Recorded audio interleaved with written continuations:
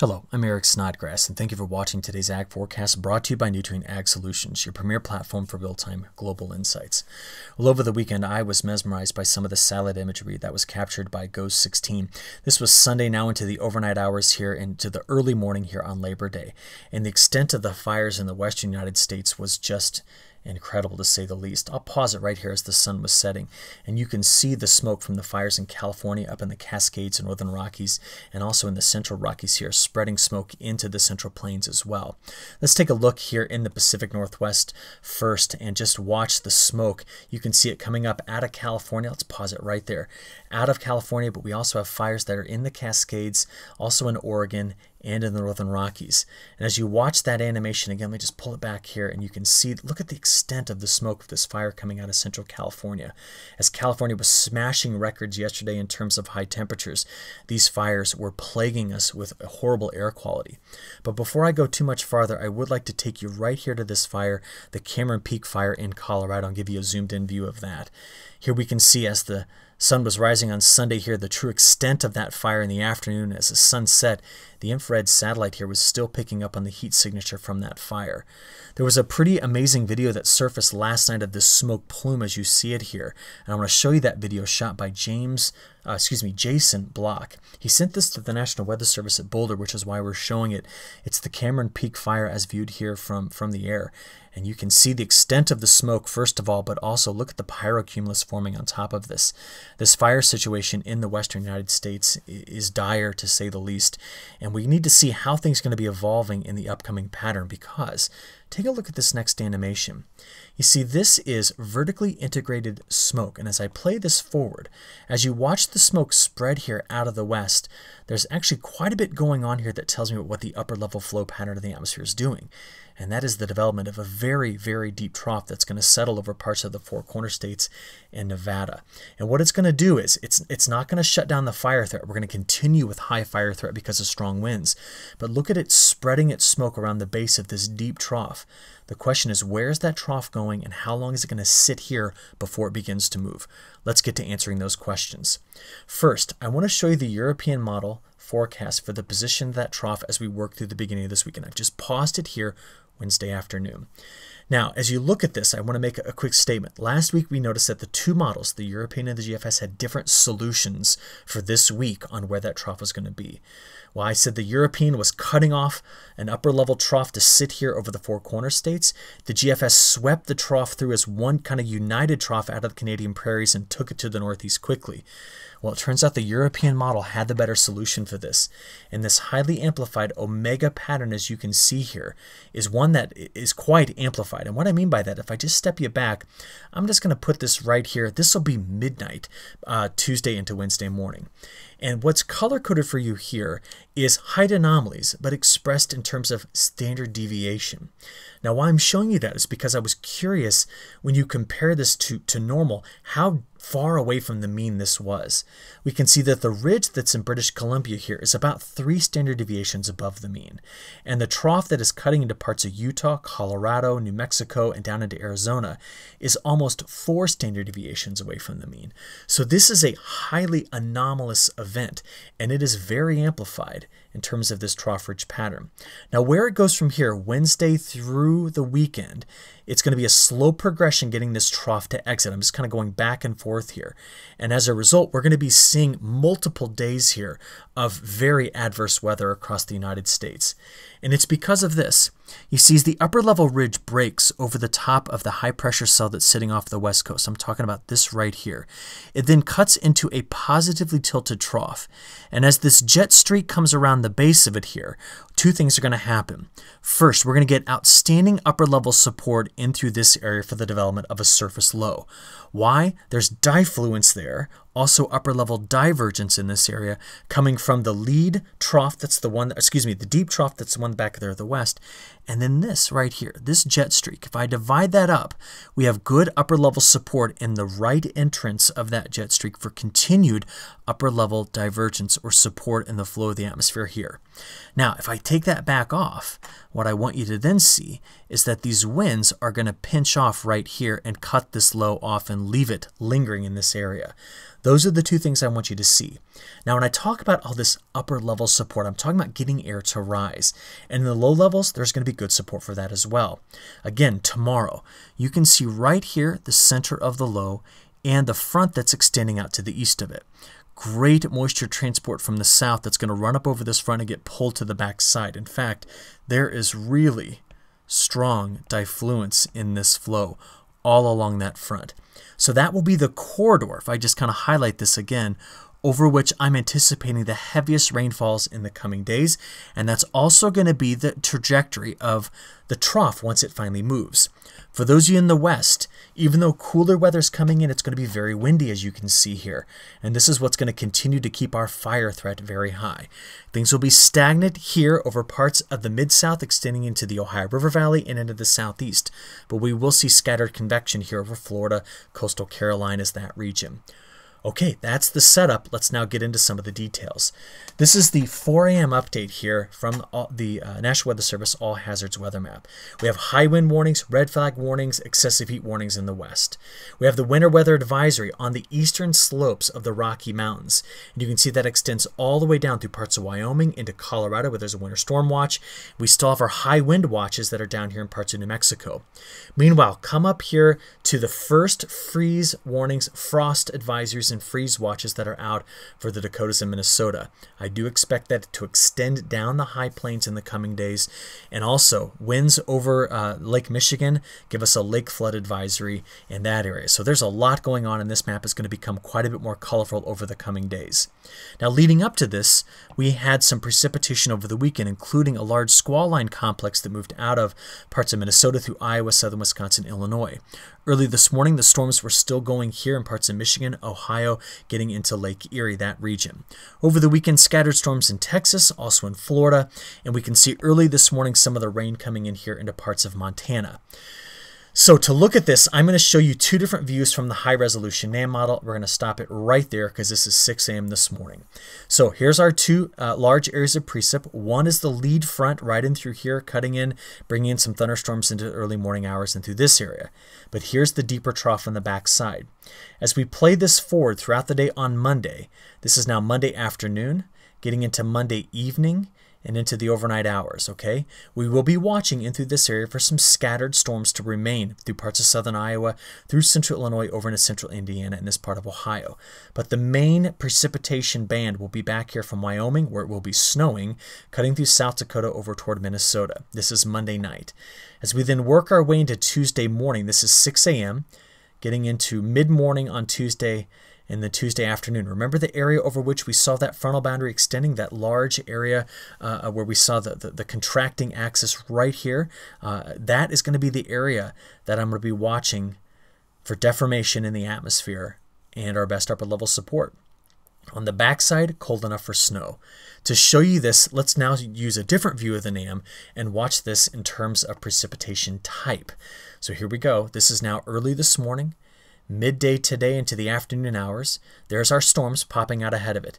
But look at the snow moving through parts of Wyoming. As this low slides tomorrow, this is 6 a.m. tomorrow Central Time, getting to noon tomorrow, and then finally into the evening hours. We'll see storms out ahead of it down here in Texas, Oklahoma. And what I'm concerned about as the low develops here is we'll get upslope flow, which means we'll get some winds out of the east curling around the low pressure center, and that could extend our snow out here into parts of western Nebraska, eastern Oklahoma, eastern Colorado, and then of course running up here over the Rocky Mountains. As we let this go into the overnight hours on Tuesday and into Wednesday morning, the trick will be to know the type of precipitation right in through here, where we could get a mixture of sleet and graupel, but also coming in with some snow. This will be a very, very challenging forecast we're going to watch through middle of the week before the trough even leaves and goes towards the Great Lakes. So to analyze this, let's talk temperatures first. Monday's high temperatures. Let's play this forward. As we get into Tuesday, we can see the depth of that cold giving us a lot of temperatures here that are going to be down here. Well, we're off my color bar, by the way, so maybe more than 40 degrees colder than normal. And right down here, we're going to be seeing temperatures that will be hitting, well, the low 30s and a freeze event. Middle of the day. Wednesday. That's probably the greatest extent of the coldest air on Wednesday. As we play into Thursday and then into Friday, Saturday, and Sunday. As the trough exits, then we'll start to get a rebound in temperatures. But how cold will it be in the mornings? Well, this is Monday morning. This morning, we've already got the 40s in place here.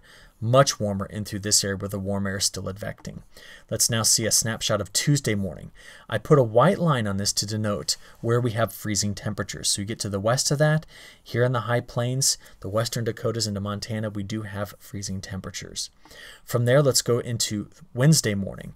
This might be the greatest extent of the sub-freezing air, getting into parts of much of North Dakota, northern Minnesota, but then as you see here into this part of South Dakota, Nebraska, almost all of Colorado, and possibly extending down here into the panhandles. We could possibly dip down below freezing. We then go from into the day on Thursday, and then watch the temperatures moderate as we go into Friday, Saturday, and Sunday. Now you notice during this whole time period, the East Coast and the West Coast were very, very hot. And remember, on Sunday, much of California breaking all-time records for heat. So it's going to be hot there for the remainder of this week as well. The snowfall forecast will be very challenging. This is the probability of getting at least 4 inches of snow from the Hydrologic Prediction Center. I think the most challenging area will be to forecast right in through here. We can take a look at what the National Digital Forecast Database says on this, and you see that they also pick out an area in through here where there might possibly be a few inches of snow. What will be challenging will be to pick up on the precipitation type. Now certainly as the flow goes over the Front Range, this is going to be snow, especially just barely above, the Front Range elevation there. You're going to start to see quite a bit of snow. But this area right in through here, remember, we're seeing smoke yesterday, temperatures rapidly plummeting Tuesday into Wednesday, and then the possibility of snow. What a wild ride Colorado is going to be on this week. Okay, over the next 3 days, this is where the Europeans showed its greatest success last week. It was calling for that area to be dry as the wave cut off and then moved slowly here toward the Great Lakes. We could get heavy rainfall in parts of Texas, of course, but it will likely stretch here all across this region where the potential exists for getting anywhere between 3/4 of an inch to upwards of 2 inches of rainfall over the next 3 days. Now take a look at what the GFS model says. It also now has that broad area in through here where that frontal boundary will sit as having the best probability of having the heavier rainfall. But notice the GFS is now in better agreement about this region and it's going to be dry. Storms over the southeast, you can also see that as well. From there, look at how long it takes from Wednesday night to Saturday morning for the trough to move from basically Utah to the border of Iowa, Minnesota, and South Dakota. Therefore, during that time period, we're going to see from the GFS this area. Now, this is Wednesday through Sunday, okay? We're going to see this area continuing to get more precipitation. So I showed you the first 3 days. This is now the following 5 days. So right into this area, heavy rainfall. It's showing up in both models very clearly here. Now, if you're to the south of this, right into this area, there's a chance that we don't get anything out of this at all. So this is the problem with a cutoff low focusing its rainfall in this area. But keep an eye down here in the southeast for some stronger storms as well. From there, let's just give you a quick snapshot. This is your next 7 days precipitation anomaly. Pause the video. Take a closer look. Europeans on the right, GFS is over here on the left. Just wanted to include this in this presentation. Okay, from there, day 10.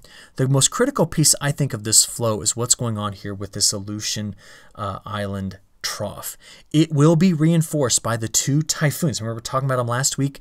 They are going to be coming up. They did come up through this area, and they're going to help reinforce this trough, which means the flow is going to continue to stay split across the west, and more often than not, some sort of trough in the eastern part of the U.S. and Canada. The difference will be where this trough sets up for week 2, because right now it's pretty far to the east. You can see it in the GFS model as well. And because it's so far to the east, our week 2 precipitation patterns are drier across much of the United States. Remember, we're going to be in the convergent part of that upper level flow pattern, and as a result, it's going to be drier as we go out into week 2. So this is what we've got now for week 2 from the GFS on the left and the European on the right.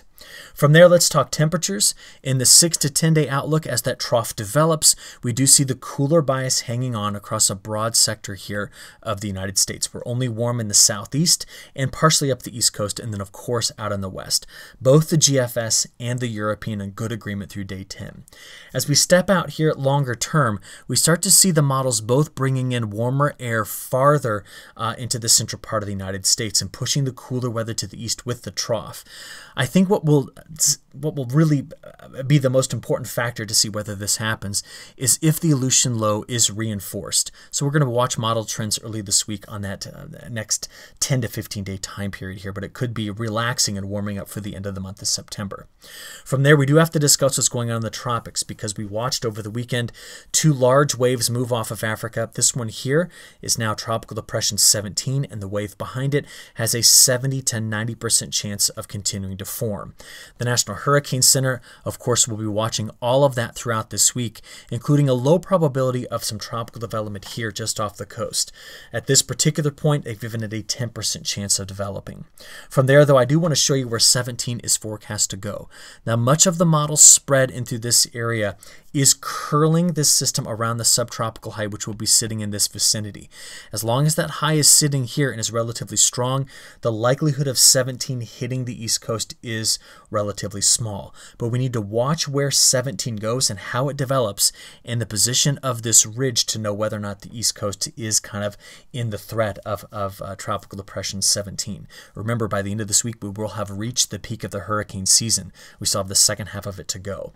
What will influence the second half of it? Well, the very warm ocean waters here and the fact that this La Nina is growing in strength. We are now well below our threshold of negative 0.5 degrees Celsius for the ocean temperatures in the Central Pacific. It's now down to negative 0.7, and you can see robust trade winds over the next 15 days, keeping the Southern Oscillation Index well above 7. So this means that our La Nina, which is in place, will likely continue to strengthen throughout the remainder of summer and fall. And as we look out to October, November, December, the latest updates from the long-range European are keeping that La Nina around for our fall and early winter, in fact, strengthening it as of late, which will be critical for understanding our precipitation patterns in South America and also what to expect in terms of fall weather and winter weather here in North America. Now, later this week, I'll be discussing all of this in my long-range outlook, but at this particular point, you can see that the models are favoring here in the eastern part of North America a large ridge through the month of October. This is a much, much different look than we saw in October of 18 and October of 19. And why that's critical is for our harvest efforts that will be happening here across the country. This particular pattern is one that is going to favor more wetter conditions in the Northwest, but really throughout the midsection of the country, if we don't have any major landfalling tropical cyclones, it's drier. I'm going to discuss all of this in my long-range update that'll come out on Wednesday. Until then, I hope you all have a great week, and we'll talk to you very soon. Enjoy Labor Day, and have a good week. Thank you.